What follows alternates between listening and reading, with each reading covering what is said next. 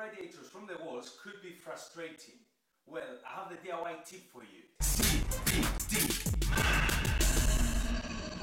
Take 2 wrenches and 2 stop caps. Make sure your central heating is off.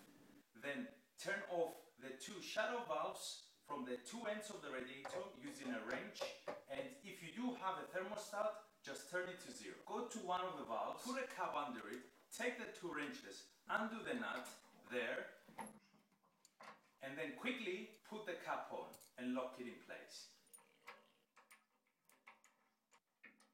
Do the same thing on the other side and just lift your radiator up and go. That's it. Job done. If you did like it, share it, and don't forget to subscribe. Thank you. This click is the rock. Yo, what I'm all about is teaching you the secrets you can't do without. I'm the DIY master.